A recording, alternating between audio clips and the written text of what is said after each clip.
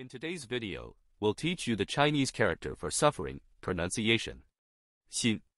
This is a fun character in the Chinese language because the character 心 was originally a hot iron used to brand prisoners and slaves that gradually morphed into its modern form. This makes it easier to learn. In radical form, 心 is found in words such as avoid, be, speech, 死, and dispute, 辩. This makes it an important character to learn. Now let's see some examples.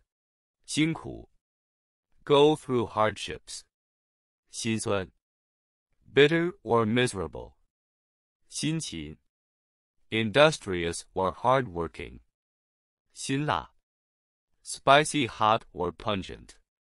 辛亥革命 the revolution of 1911, which ended the Qing dynasty. Now let's try a sentence. 体尝生活所带来的喜悦和艰辛. To experience the joys and sorrows of life.